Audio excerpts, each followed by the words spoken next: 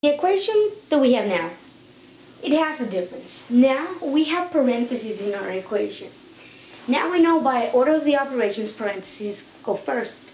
But what we must remember here is that we have this number, okay, that is next to my parentheses, and that means that it's multiplying. But it's multiplying both terms inside of the parentheses. That goes to tell me that I'm going to need to use my distributive property. And remember, distributive property consists in having this number multiply each one of the terms inside of the parentheses. So we're going to start step by step. First of all, we start with our signs.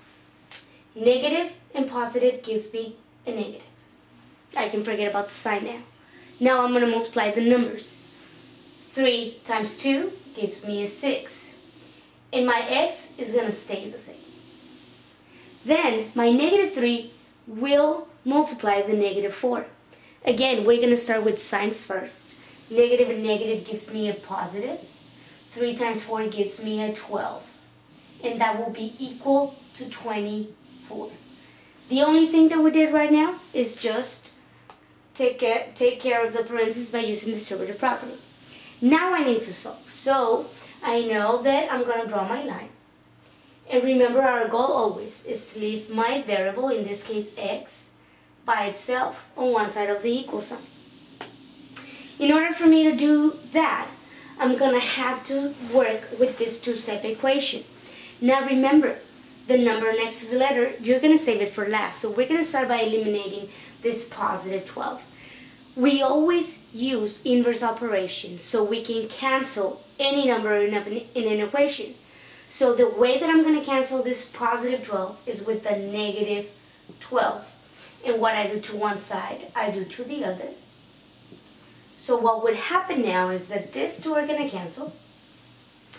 And what I will have left on my left side will be negative 6x. That will be equal 24 minus 12 gives me 12. Now I will take care of my negative 6. Now I will try to cancel it. But I have to use inverse operations. So the operation right now, by this negative 6 being next to the x, is multiplication.